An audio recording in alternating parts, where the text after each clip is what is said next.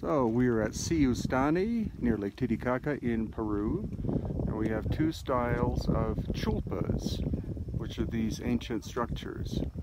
You have a relatively rough one here, and then above it one that is much finer. Standard academics say that the poorly made ones were made first,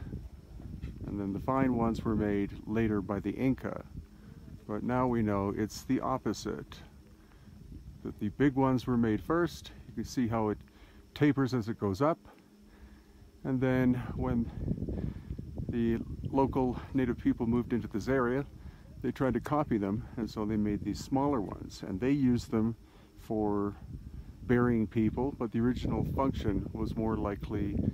something to do with acoustics, which we will see when we get up